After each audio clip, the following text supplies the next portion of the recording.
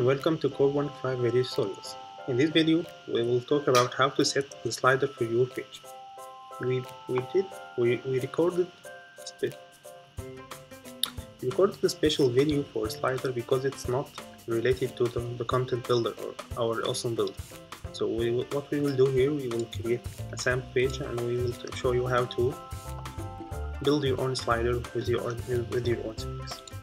Okay, so let's name it slider demo, and will be our page content.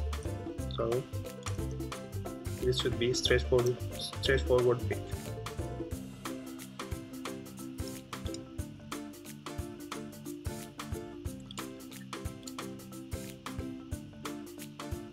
So this is normal page. You can go to the meta settings and enable the top slide. You can choose any of these sliders. Let's take this type, slider 3, and here you can set any of the most query settings you want to set. If you want special post type or anything, and you click the order by, you can order by, and the number of posts you will put in your slider. And even if you want to add specific posts, you can choose post type and choose and type the name of the post, and you can reorder them.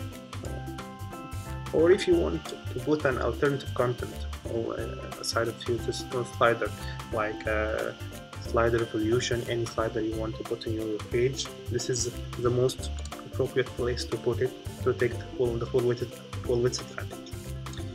And then we'll click update.